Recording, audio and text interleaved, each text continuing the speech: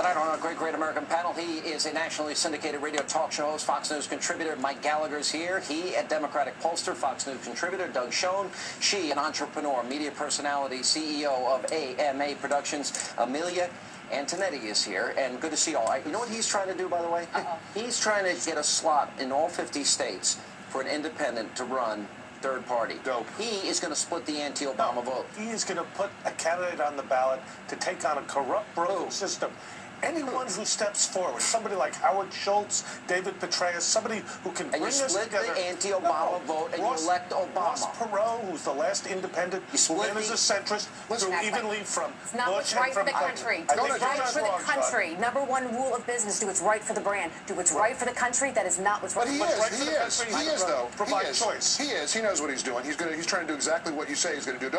These Democrats, they're devious. They know what they're doing. I said he wants to split the vote. Obama with Pat Goodell shouldn't run.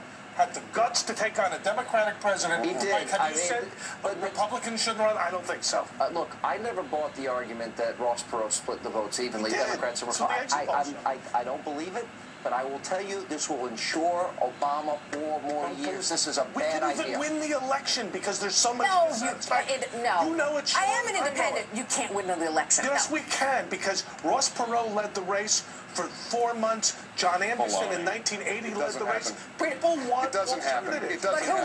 But who won? alternatives. We don't care about This is a democracy, not Russia. Yeah, we got about 6 alternatives right now that people are going to decide in South Carolina. There's alternatives. You don't have to come up with some cockamamie scheme to have independents to split the vote. I disagree with that. I think a strong field. Mitt Romney is a good candidate. I think Newt Gingrich is a strong candidate.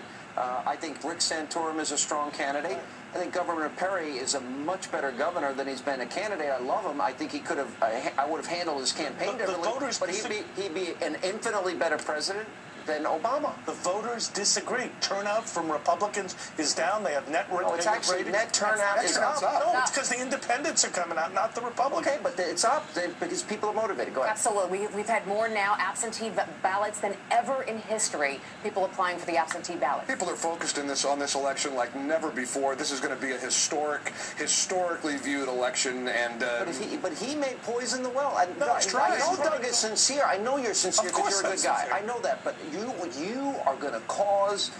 Look, you see, you smile. Maybe that's the grin that Gallagher. I told you what I say about being devious. Yeah, they know what they're doing. You got that devious little grin on your face. Because we can change America. We can promote things like we just had change. Remember, the hope and 1% change. plan from Connie Mack that you said I should. Who would be out of business if we I'm going to tell you something. All of these Republicans are going to eliminate Obamacare. We can't afford it. You agree we can't afford it. They rammed it through.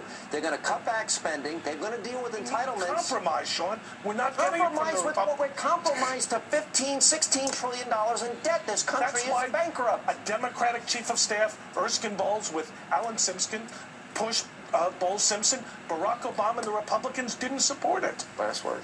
This segment. This is going to be the most critical time in our lifetime, absolutely hands down, for jobs, the economy, and our direction. And you will split the vote. I'm right. You absolutely will split the vote. I'm right. We say it all the time that this is the most important election of our lifetime. This is too serious a time to play games. You don't play games with splitting votes and doing independent nonsense. It's not going to happen. Who am I now?